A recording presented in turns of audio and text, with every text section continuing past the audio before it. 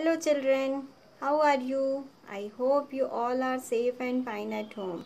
Today I am here with concept session and we are going to learn about parts of plants.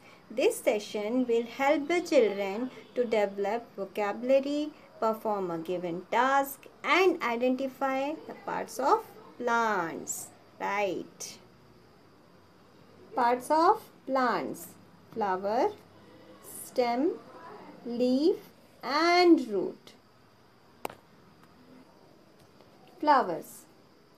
Flowers are usually colorful and sometimes smells to attract insects. Leaf.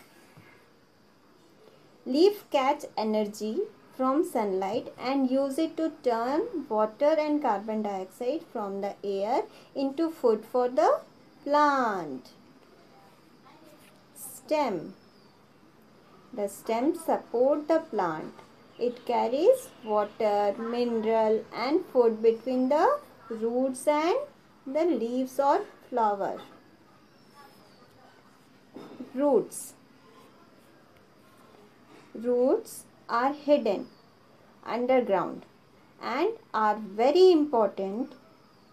They hold the plant steadily, absorb water, nutrients from the soil and store food for the future.